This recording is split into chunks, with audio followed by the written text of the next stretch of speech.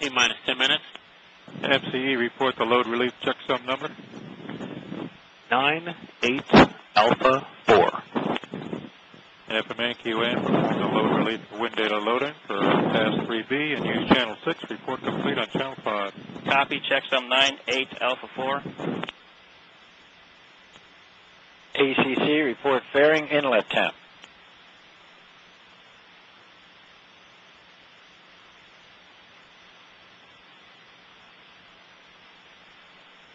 ACC, Channel 1. 4-5.0. RCO, report vehicle beacon go on external power. Beacon go. Prop 1, verify engine regulators go. Go. Prop 1, report engine section temp. 82.7. Prop 1, report lube line temp. 75.4. Prop 1, verify booster helium and nitrogen pressures within limits prior to end of built-in hold. Roger, within limits. Prop 1, establish vehicle fuel tank vent is closed. Closed. And Prop 1, vehicle fuel tank press open, pressurized tank to 24 to 30 psig. Then perform Roger. steps A through D to reset the pre-press bank. QAM, QAM, sir. on page 96, did you get the fairing inlet temp? Yes, sir.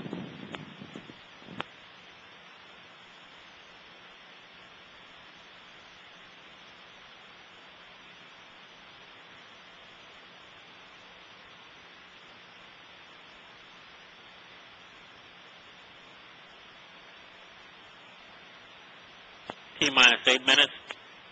Prop 2, PSD purge press open. Open. Prop 2, verify LOX umbilical purge is closed. Closed. PTO, verify FABU and engine heaters are go. There go. PTO, verify overflow line temp rise is less than 12 degrees. Less than 12.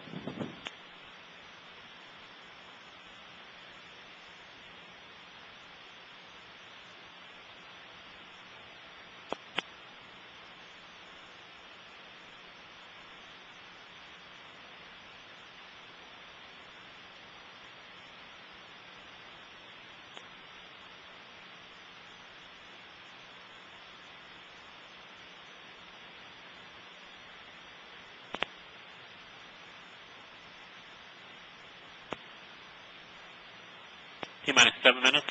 SSE, perform third stage internal transfer. Active.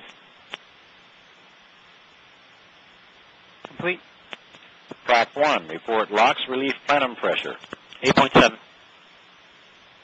Prop 1, report LOX relief plenum temperature. 70.7. Prop 2, verify VE LOX bleeds and LOX start tank venting. Verified.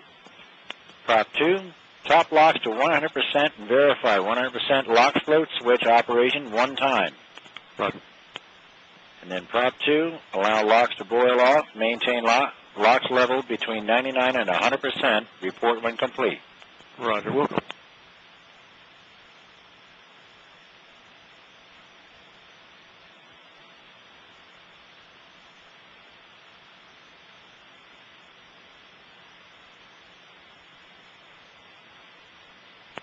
T-minus 6 minutes.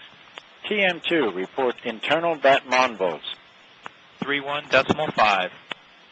TM2, report TM Batmon volts. 31.5. TM2, obtain third stage internal data trend. Roger. LWO, verify area weather conditions or go for launch. Weather is go. Trends complete. Thank you.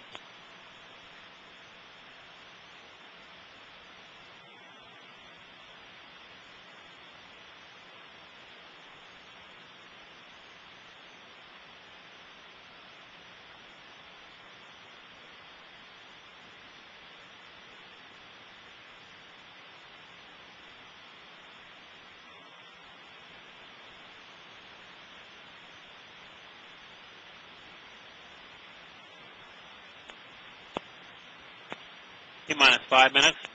SSE, perform third stage external transfer. Active. Complete. OSM, launch enable closed. Closed. Prop 1, launch enable on. On. SSP, launch enable on. On. ATC-3, launch enable on. On.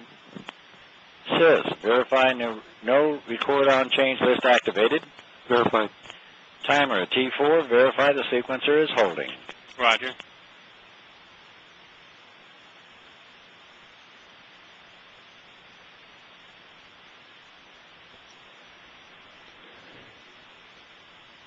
This is Delta Launch Control, T-minus 4 minutes, 10 seconds and counting. We're approaching our final built-in hold at T-minus 4 minutes. 3, 2, 1, T-minus 4 minutes and holding. This is a 10-minute built-in hold.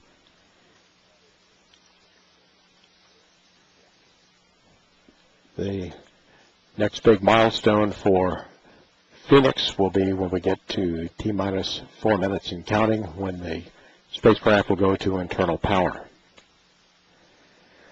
Once the Delta II lifts off from pad 17A, it will move downrange on an azimuth of 93 degrees, moving out over the Atlantic Ocean in an almost straight easterly direction. The first stage and 6 of the 9 solid rocket boosters will be burning at that point, and the vehicle will then go through the sound barrier about 32 seconds after liftoff. At that point, we should also be getting additional data from the Air Force Tracking Station near Jupiter Inlet in South Florida.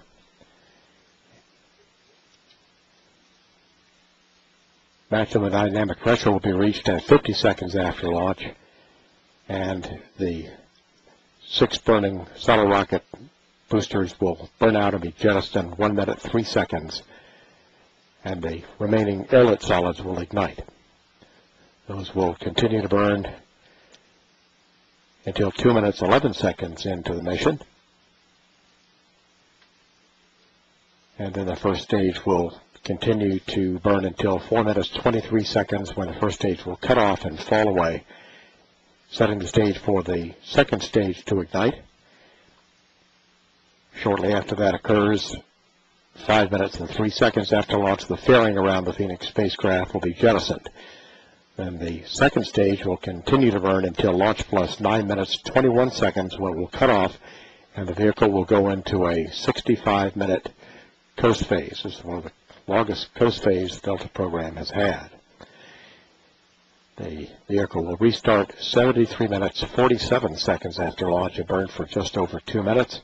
Separate. The third stage will